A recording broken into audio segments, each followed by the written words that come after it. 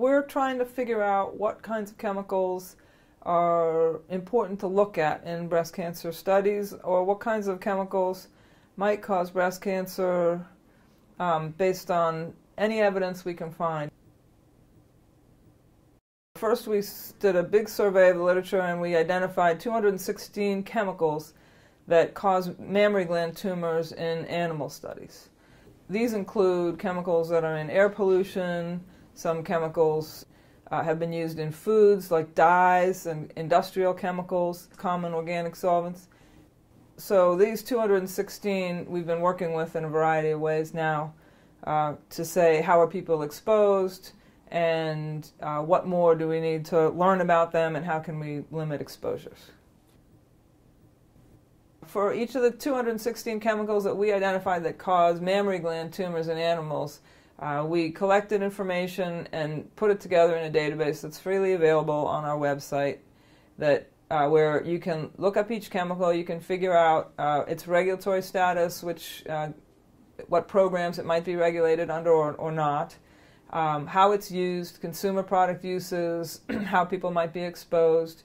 And we have information in there on if it's been classified or rated by IARC or EPA or any other major government type body about its carcinogenicity. This is really very important, because what we know about the mammary gland now is that it's developing from in utero times all the way through the first pregnancy, when the cells sort of differentiate or develop into their final condition where they can make milk. And so the mammary gland is sort of in an undeveloped state for a longer time than any other organ in the body.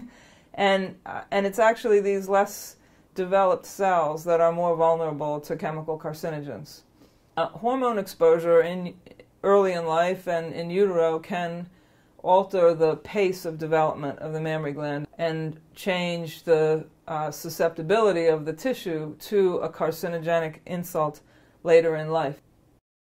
We're saying, well, we know these chemicals cause mammary tumors, or they alter mammary gland development. We need to understand human exposure better in order to figure out how to reduce exposure. So we're developing biomonitoring methods and trying to implement them in various studies so we can figure out where exposure comes from and how to reduce it. Second, there are thousands of chemicals that haven't been tested, so we want to learn what we can from the chemicals that have been tested, and see whether we can sort of predict which of these chemicals that hasn't been tested is more likely to be a problem. There are a lot of unanswered questions. I think what's most urgent is that we start looking carefully at chemicals before they go into widespread use, because we've seen example after example after example where we have paid a huge cost in human health and lives, and then we're not able to clean things up after, once they're out there. And so lead poisoning, lead in paint, asbestos, PCBs, these are mercury, these are problems that we know we could have prevented if we looked more carefully up front.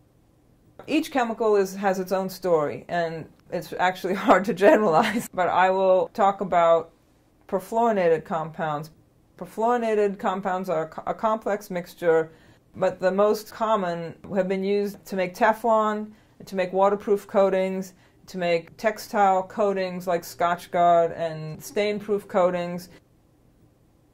This is all due to the marvelous chemistry of perfluorinated compounds, and there is good evidence that they're toxic in a variety of ways. They do affect thyroid hormones, they affect mammary gland development, and there's some sign of mammary gland tumors in animal studies. So that's an example of one family of chemicals that we're trying to focus on in our exposure studies, trying to understand more about what chemicals are out there and how people are exposed so we can reduce exposure.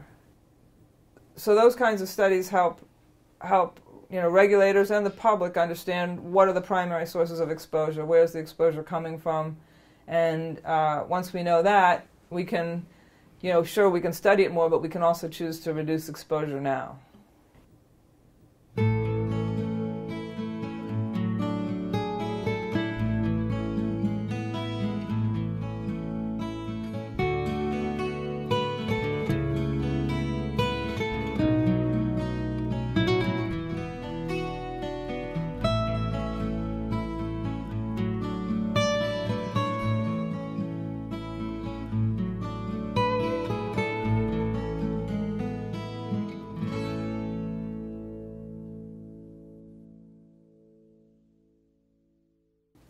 Massachusetts Breast Cancer Coalition is an organization dedicated to preventing environmental causes of breast cancer through community education, research advocacy, and changes to public policy.